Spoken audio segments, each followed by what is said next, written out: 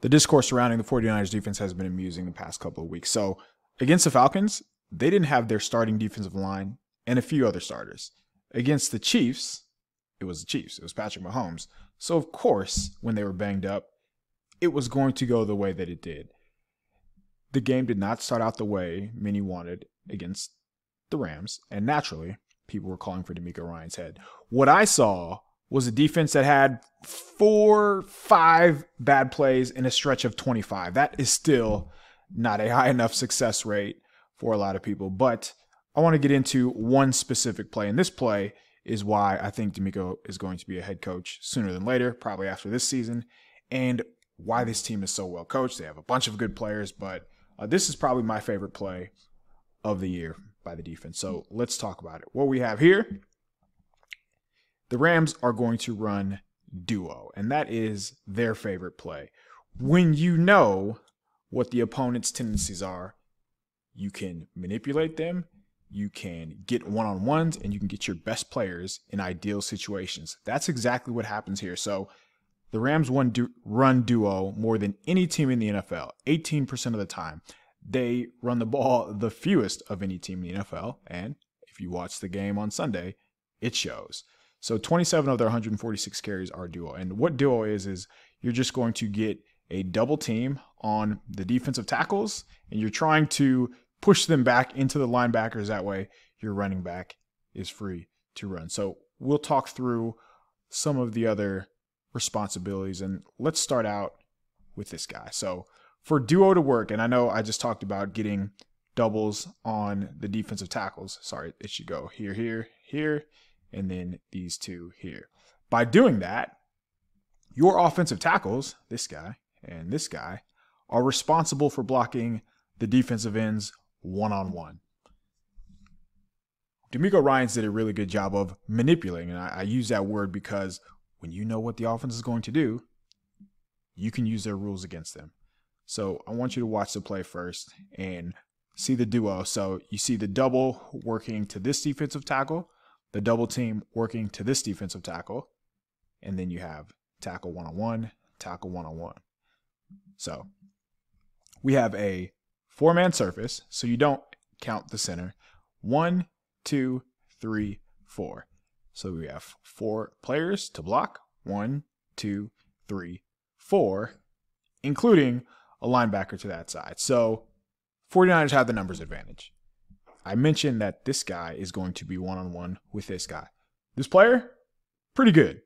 Pretty good against the run. Samson Ebukam. So watch the Rams go one-on-one here. This is as good as it gets from a technique standpoint. You always hear people say low man wins. What it really is if his helmet gets right underneath his chin, that is a win. That is the ideal leverage that you're looking for. So look at Ebukam's hand placement. Look at where his helmet is. This is how you know the 49ers are well coached. So they have some unreal athletes who are crazy quick, crazy fast, crazy powerful. But when you do everything that you're coached to do, and you do it precisely, it ends up like this. So he's able to take that tackle. And again, we're just watching Ebukam one-on-one with this guy. The A gap is on the hash. So A gap, B gap, C gap. Ebukam starts in the C gap, steps down, gets his hands inside, is right underneath the chin. So he wins with leverage, has the technique. Because of that, he's able to take the offensive tackle from the C gap to the A gap. For this play to work, any offensive coordinator will tell you this, you have to control the defensive ends. The Rams do not. So from the jump, the 49ers already won because he won his one-on-one battle. Okay, so that's the front side. Now we're going to look to the weak side. So I mentioned the 49ers have the numbers advantage. He collapsed. He gets tackled here, which we'll watch at the end. But when you have the numbers advantage, you're probably going to force the running back to change his path, change his angle departure. If we go back to the weak side here, so again, we have the center blocking weak on the one technique, who's Kevin Givens. The left guard blocking down, doubling down. He's going to step inside. Why? To protect any sort of free run through from the weak side. All right. Again, the 49ers know the Rams are going to run duo here. So they know the blocking rules. Because that, DeMeco Ryans slants. So he's going to have Kevin Givens try to cross the face of the center. He's going to have Nick Bosa, knowing that I'm one-on-one with Nick Bosa, so good luck there.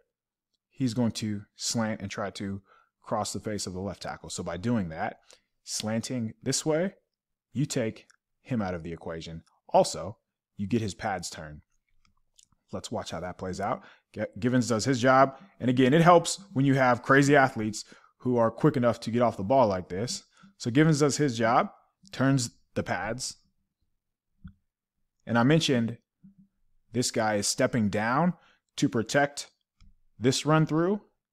And I mean, when I think of value, I think of Fred Warner. So this guy, what he means to this defense, I can't even put it into words. So I want to focus on him real quick. Warner he's essentially reading three different things on this play. So as soon as the left guard steps down, he knows like he has a better chance of scoring a touchdown from this viewpoint to get to Warner instead of getting to Warner. So that's just not going to happen. So Warner is reading him.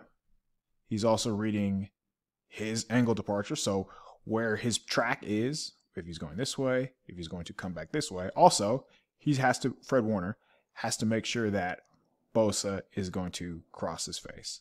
So in a span of, a split second, Warner's line of vision is 3 different reads, and he sees it all. So he gets a free run through, gets a tackle for loss.